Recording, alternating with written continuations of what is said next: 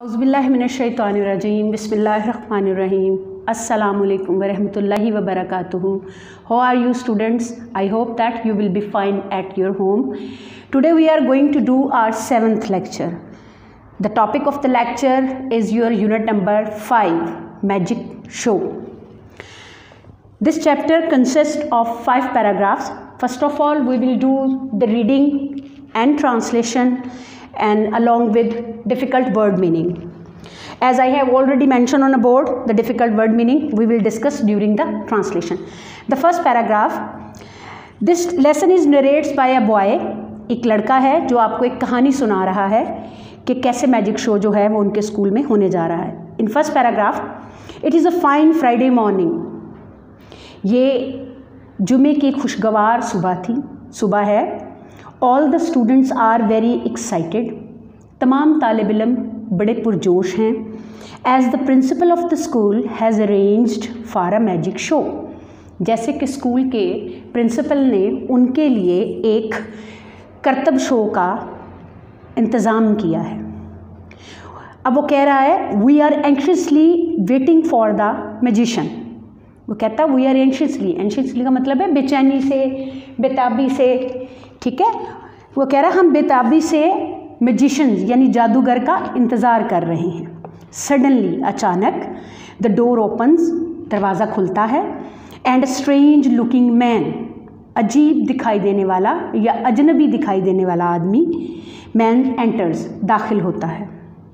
He is wearing a long black coat, a hat and holding a stick in his hand. Student यहाँ पे वो उसकी appearance के बारे में आपको बता रहा है कि he is wearing a black long coat. उसने एक लंबा काला कोट पहना हुआ है, उसने सर पे हैट पहना हुआ है और उसने हाथ में अपने एक छड़ी पकड़ी हुई है. ही लुक, देखो, ही इज़ द मैजिशियन, वो जादूगर है. ही इज़ हेयर, वो यहाँ पर है, टू अम्यूज़. अम्यूज़ का मतलब यहाँ पे तफरीह फराहम करना, लुत्फ़अंदोज़ करवाना, महजूज़ करना है. The school children with his magic tricks. Tricks कहते हैं करतब को, टेक्निक्स. जो एक जादूगर जो है वो स्टूडेंट्स को या लोगों को अपनी तरफ मतवज्जो करने के लिए जो वो तरीक़ाकार इस्तेमाल करता है उसको ट्रिक कहते हैं. He is here to Amuse the school children with his magic trick. वो अपने जादुई करतबों से स्कूल के तालिब इल्मों को हैरान करने के लिए यहाँ पर मौजूद है. Student, we have complete the first paragraph. Now we come to the second paragraph. There is a big wooden box with a lid on it. Lid कहते हैं ढक्कन को. ठीक है, उसके पास एक बड़ा लकड़ी का ढक्कन वाला संदूक है. ही takes of the lid in full view of the school. Full view, सबके नज़रों के सामने, सबके आँखों के सामने. वो सबकी नज़रों के सामने उसका ढक्कन उठाता है. The helper of the magicians gets into the box. Helper जो मावन है मैजिशियन का, साथ उसकी मदद करने के लिए है, मददगार जो है, वो उस बॉक्स के अंदर चला जाता है. The lid is put on the box. ढक्कन दोबारा रख दिया जाता है. And it is closed again. इसे दोबारा बंद कर दिया जाता है. The magician has a saw in his hand. Saw mean आरी. ठीक है, आरी एक आला है, एक इंस्ट्रूमेंट है जिससे किसी चीज़ को काटा जाता है. लकड़ी को जो है उससे काटा जाता है. उसने कहा कि जादूगर के हाथ में एक आरी है. ही cuts the wooden box in the middle with the saw. He cuts the wooden box, वो लकड़ी के संदूक को काटता है इन द मिडल, दरमियान से, विद अ सॉ, आरी के साथ. अब वो हमें बता रहा है कि मैजिशियन जो है वो आरी के साथ वुडन बॉक्स को दरमियान से काट देता है. The box is cut into 2 pieces. अब बॉक्स जो है, संदूक जो है, वो 2 हिस्सों में कट जाता है. The helper is in the box.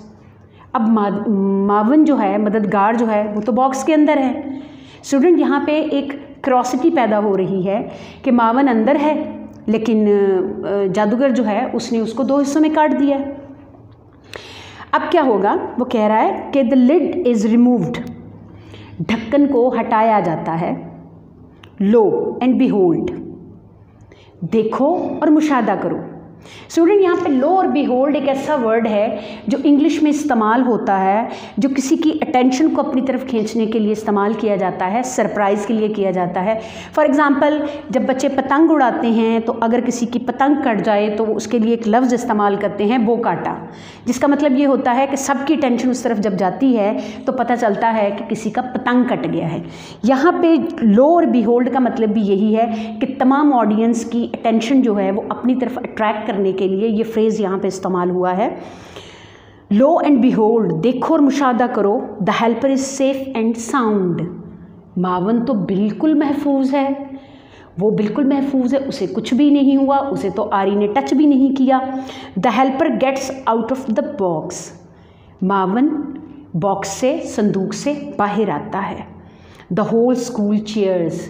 Cheers का वर्ड दाद देने के लिए इस्तेमाल होता है। आपने अक्सर देखा होगा ऑडियंस में, ऑडियंस जब स्टेडियम में होती है, तमाशाई जब स्टेडियम में होते हैं तो जब भी कभी चौका या छक्का वगैरह लगता है तो ऑडियंस जो है वो चीयर करती है, तालियां बजाती है, शोर मचाती है। तो इसका मतलब ये होता है कि जो प्लेयर खेल रहे हैं उनको दाद दी जा रही है। यहाँ पर भी जो स्कूल के बच्चे हैं, the whole school cheers the magicians on his clever trick. यहाँ पर भी स्कूल के सारे बच्चे जो हैं वो जादूगर के जो है चालाकी वाले जो हैं, चुस्ती वाला जो ट्रिक है उसके ऊपर उसको दाद देते हैं। Now student, we come to the third paragraph. What is the magician doing now. अब वो आपको स्टोरी सुनाते हुए, तजस्सुस पैदा करते हुए कह रहा है, अच्छा जादूगर अब क्या कर रहा है। He is taking the hat off his head. वो अपने सर से हैट उतार रहा है, वो अपने सर से अपना हैट उतार रहा है। He is showing the hat to everyone. वो हैट जो है वो हर किसी को दिखा रहा है। ठीक है, स्कूल में जितना मजमा मौजूद है, जितने लोग मौजूद हैं, स्टूडेंट्स हैं, टीचर्स हैं, वो सबको अपना हैट दिखा रहा है। It is absolutely empty. Absolutely का मतलब होता है बिल्कुल, मुकम्मल तौर पर, एम्प्टी खाली। अब जो उसका हेड जो है वो मुकम्मल तौर पर खाली है। There is nothing in it, इसके अंदर कुछ नहीं है। He puts the hat on his head. वो अपने हैट को दोबारा अपने सर के ऊपर रख लेता है। ही टेक्स इट ऑफ अगेन। जब वो उसे दोबारा उतारता है, लो एंड बिहोल्ड, देखो और मुशाहदा करो, क्या there is pigeon sitting on his head. ओहो, उसके सर के ऊपर तो एक कबूतर बैठा हुआ है। एवरीबॉडी चीयर्स, हर कोई दाद देता है, हर कोई उसके क्लेवर ट्रिक की दाद देता है कि वो हैट सर पे रखता है, लेकिन जब हैट उठाता है तो वहाँ पे एक कबूतर मौजूद होता है। Now we come to the fourth paragraph of the lesson. What is magician doing now. अब जादूगर क्या कर रहा है। He is showing his empty pocket to everybody. अब वो अपनी खाली जेब जो है कोट की, वो हर किसी को दिखा रहा है, उसका हर किसी को नज़ारा करवा रहा है। ही borrows a हैंडकचीफ from one of the audience. Audience कहते हैं तमाशाई को। ये वर्ड हम पहले भी पढ़ चुके हैं। जैसे मैंने आपको बताया कि जब हम खेल के मैदान में होते हैं और प्लेयर्स का मैच देखते हैं तो वो लोग जितने भी उस वक्त मौजूद होते हैं उनको ऑडियंस कहते हैं, तमाशाई कहते हैं। अब वो क्या कर रहा है, वो अपने तमाशाइयों में से किसी एक से एक रुमाल उधार लेता है। अच्छा, फिर क्या करता है। He puts the हैंडकचीफ in his pocket. क्या करता है, वो रुमाल को अपनी जेब में डाल लेता है, रख लेता है, ये डाल लेता है। And takes it out again. और जब वो अपनी पॉकेट में रखता है, रखने के बाद उसे दोबारा निकालता है।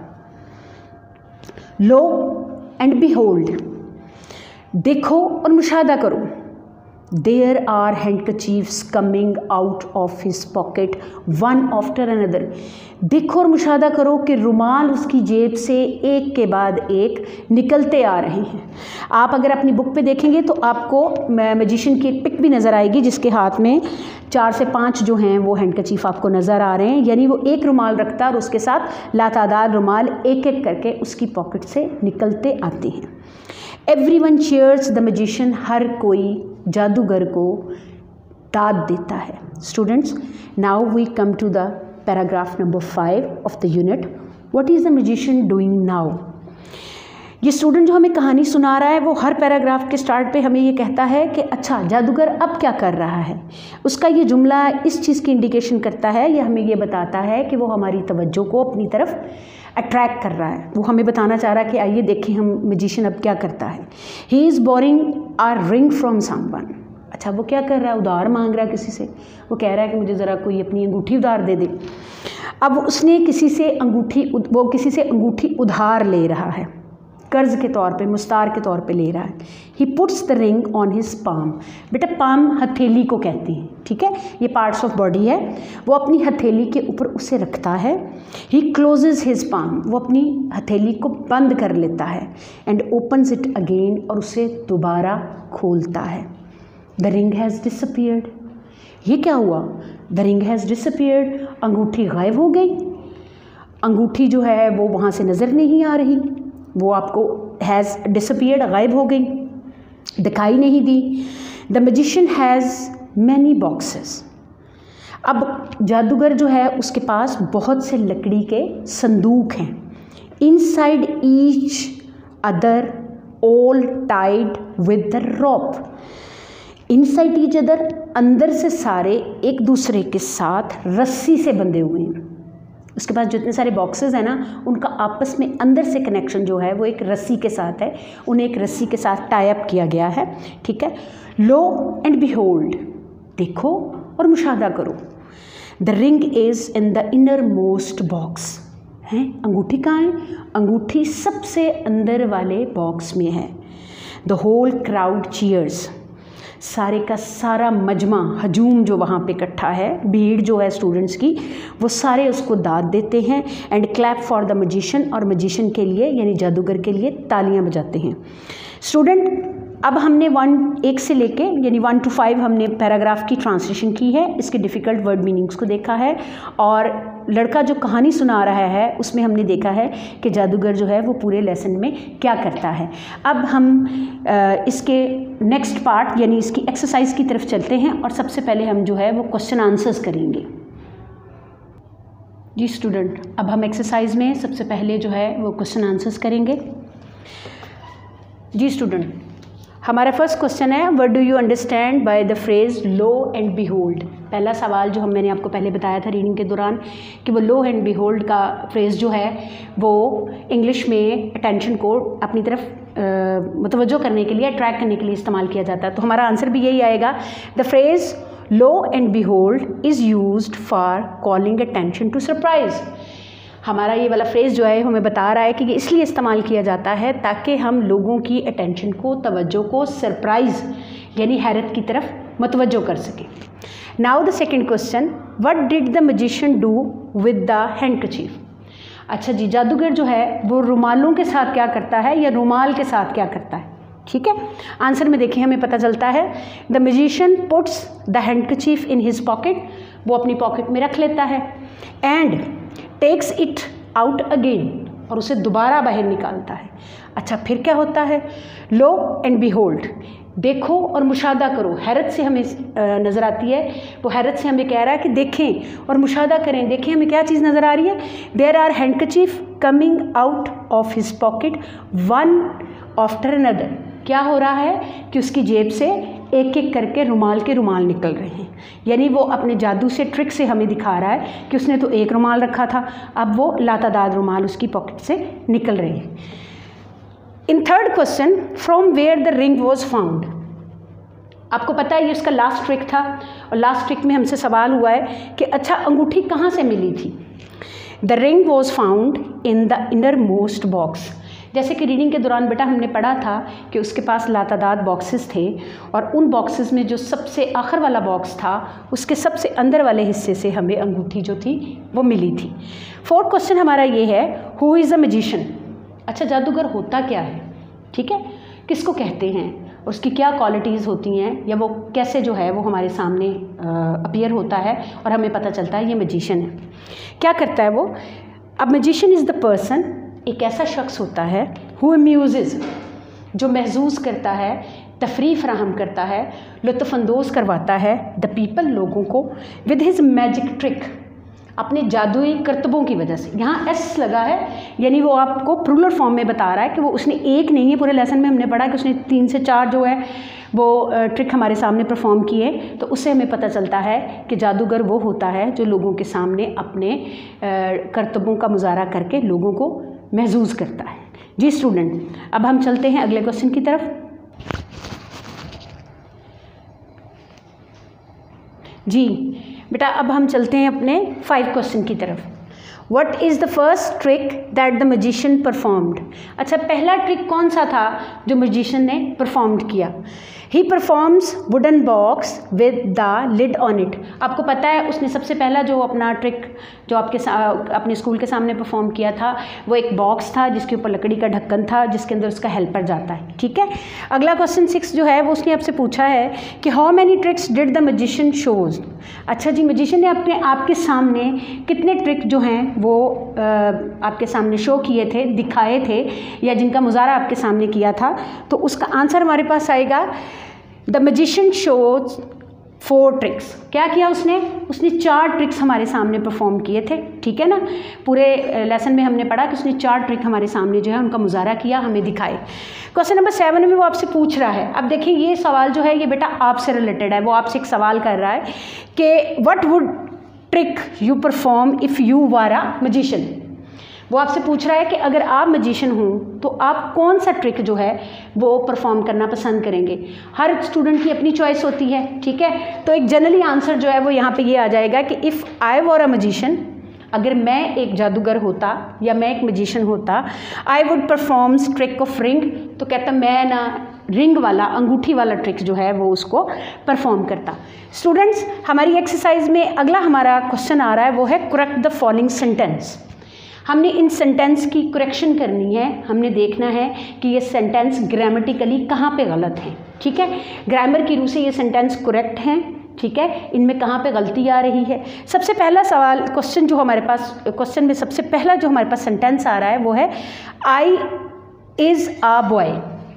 स्टूडेंट, आपको पता है कि आई के साथ इज़ कभी भी नहीं लगता। ठीक है, वो ही शी इट के साथ लगता है, आई के साथ हमेशा आपका एम लगता है। तो इसका मतलब है हमारे इस वाले सेंटेंस में इस जो है वो रॉन्ग है ग्रामेटिकली। उसके लिए हम यहाँ पे आई एम आ बॉय का वर्ड इस्तेमाल करेंगे कि मैं एक लड़का हूँ। ग्रामेटिकली ये गलत है। जब हम इसे आई एम आ बॉय करेंगे तो ये हमारा सेंटेंस ठीक हो जाएगा। सेकेंड सेंटेंस में देखें, शी इज़ हेयर यस्टरडे। अब यहाँ हमारे सेंटेंस में एक मिस्टेक है। वो क्या है कि 2 ज़मानों का तज़किरा किया गया है कि वो यहाँ पर कल थी। अब ये यस्टरडे जो था वो तो पास्ट के लिए इस्तेमाल होता है, लेकिन उसने यहाँ पे उसको इज़ के साथ इस्तेमाल कर दिया है, इसके साथ यस्टरडे लगा दिया है, जो ग्रामेटिकली गलत है। क्योंकि यहाँ पे वो है की बात कर रहा है, यहाँ पे वो था की बात कर रहा है, तो ग्रामेटिकली तो हमारा सेंटेंस गलत हो गया। तो हम इसको करेक्ट करेंगे और हम ये बताएंगे कि शी वॉज हेयर यस्टरडे, वो कल यहाँ पे थी।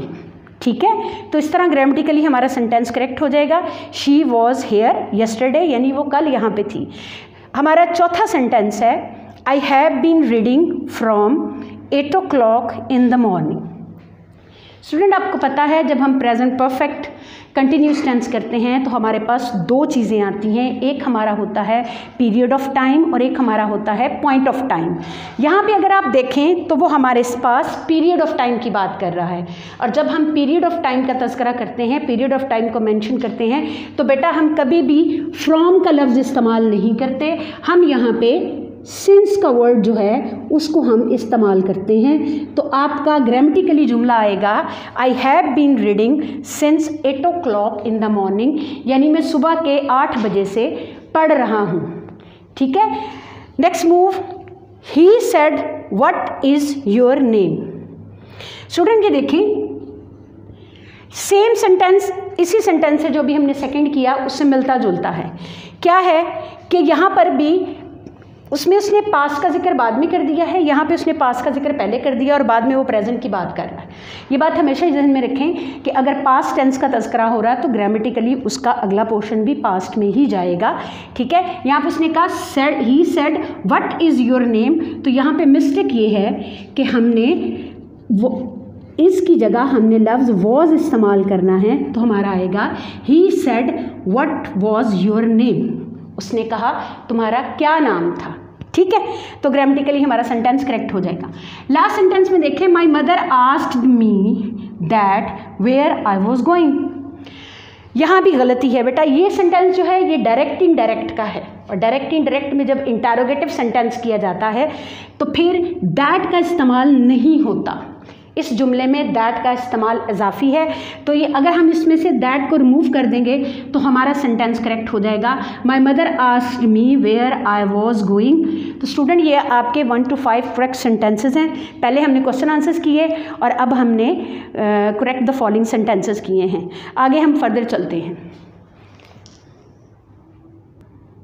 जी स्टूडेंट, एक्सरसाइज में हमारा अगला हिस्सा है वो है आपको एक चार्ट दिया गया है जिसको हमने कंप्लीट करना है। उसमें उसने हमें 3 चीज़ें दी हैं, वर्ड दिया है, सिनोनिम्स दिया है और एंटोनिम्स दिया है। अब सिनोनिम क्या होता है? उर्दू में एक लफ्ज़ हम पढ़ते हैं मुतरादिफ, यानी हम मानी अल्फाज, उस लफ्ज़ का वही मतलब हम उसके आगे जब लिखते हैं तो वो उर्दू में मुतरादिफ होता है और इंग्लिश में वो सिनोनिम होता है। और जब हम उसका मुतज़ाद लिखते हैं, उसके ऑपोजिट की बात करते हैं, तो वो हमारा एंटोनिम होता है। यहाँ पे आपको एक चार्ट दिया गया है जिसमें आपको 5 वर्ड्स दिए गए हैं जिसके हम सिनोनिम लिखेंगे और फिर उसके साथ हम उसके एंटोनिम लिखेंगे। पहला वर्ड जो हमारे लेसन में आया वो है क्लेवर। क्लेवर का सिनोनिम होता है, जब हम क्लेवर का सिनोनिम लिखें तो वो होता है स्मार्ट, यानी बंदा चुस्त है, चालाक है। ठीक है, तो वो हमारा वर्ड आएगा स्मार्ट। अच्छा, अब इसका मुतज़ाद क्या है, इसका एंटोनिम क्या है? इसका एंटोनिम होगा स्टूपिड। क्या होगा? स्टूपिड, यानी बेवकूफ़, जिसको समझ ना हो, शाऊर ना हो, वो जिसको चालाकी ना आती हो, चुस्ती ना आती हो। अच्छा जी, हमारा सेकंड वर्ड आ रहा है डिसअपीयर्ड। डिसअपीयर्ड का मतलब होता है गायब हो जाना। ठीक है, और जब हम इसका सिनोनिम ढूंढेंगे तो हमारे पास क्या आएगा? वैनिश। ठीक है, क्या वर्ड आएगा हमारे पास बेटा? हमारे पास वर्ड आएगा वैनिश्ड। लेसन में हमने डिसअपीयर्ड वर्ड पढ़ा, इसका सिनोनिम हमारे पास वैनिश्ड आ गया। अच्छा, अब इसका मुतज़ाद क्या होगा, ऑपोजिट हमारे साथ क्या आएगा, वो भी हमने लेसन के अंदर ही पढ़ा है। वो हमारा वर्ड है अपीयर्ड, यानी कोई चीज़ जाहिर हो के हमारे सामने आ जाए तो वो अपीयर्ड होता है। ठीक है, अगला वर्ड हमारे पास आया इंक्रीज़। इंक्रीज़ का सिनोनिम क्या होगा? इंक्रीज़ का सिनोनिम होगा गेन, किसी चीज़ को हासिल करना। ठीक है, क्या इसका सिनोनिम हमारे पास आएगा? गेन। अब इसका एंटोनिम क्या है? एक चीज़ बढ़ रही है, हमें हासिल हो रही है, मुतज़ाद में जब जाएगी तो वो क्या करेगी? वो डिक्रीज़ हो जाएगी। क्या होगी? वो डिक्रीज़ हो जाएगी, जिसका मतलब है कि वो कम हो रही है, दिन ब दिन उसकी जो तादाद है वो। जी, नेक्स्ट वर्ड हमारा एम्प्टी। एम्प्टी का मतलब होता है खाली, और जब हम खाली का सिनोनिम ढूंढेंगे तो वो क्या चीज़ होगी? वो होगी अनफिल्ड, ऐसी चीज़ जो भरी हुई नहीं है, खाली है। ठीक है, और जब हम इसके मुतज़ाद पे जाएंगे यानी एंटोनिम पे जाएंगे तो वो चीज़ जो है वो फुल हो जाएगी। क्या होगा? वो फुल हो जाएगी, भर जाएगी, हम उसको भर देंगे। लास्ट वर्ड हमारा है अम्यूजिंग, महजूज होना, लुत्फ़अंदोज़ होना।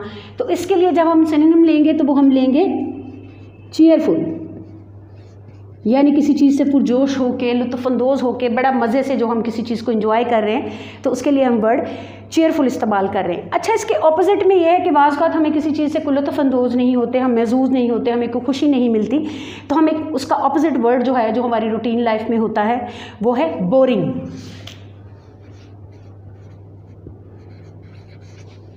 जी स्टूडेंट, आपके सामने मैंने एक टेबल कंप्लीट किया है। अब आपको अच्छी तरह समझ आ गया होगा कि सिनोनिम क्या होते हैं और एंटोनिम क्या होते हैं। 5 वर्ड जो आपके लेसन के दरमियान इस्तेमाल हुए हैं, रीडिंग के दरमियान आपको बताए गए हैं, उनके हमने 5 सिनोनिम लिए हैं और 5 हमने एंटोनिम लिए हैं। मैं उम्मीद करती हूँ स्टूडेंट्स कि आज का लेसन मैजिक शो आपको अच्छी तरह समझ आ गया होगा। बेटा, आपने इसकी ट्रांसलेशन, डिफ़िकल्ट वर्ड मीनिंग्स, इसके क्वेश्चन आंसर्स और इसकी बुक एक्सरसाइज के जो पार्ट हमने डिस्कस किए हैं, जो एक्सरसाइज हमने डिस्कस की है, उसको बेटा आपने दोबारा अच्छी तरह समझने के लिए वीडियो को दोबारा देखना है, और आपने अपनी ये एक्सरसाइज जो है और अपने क्वेश्चन आंसर जो हैं ये अपनी नीट कॉपी पे लिखने भी हैं और इनको अच्छी तरह लर्न करना है। मैं उम्मीद करती हूँ कि आज का लेक्चर आपको अच्छी तरह समझ आ गया होगा। फ़ी अमान।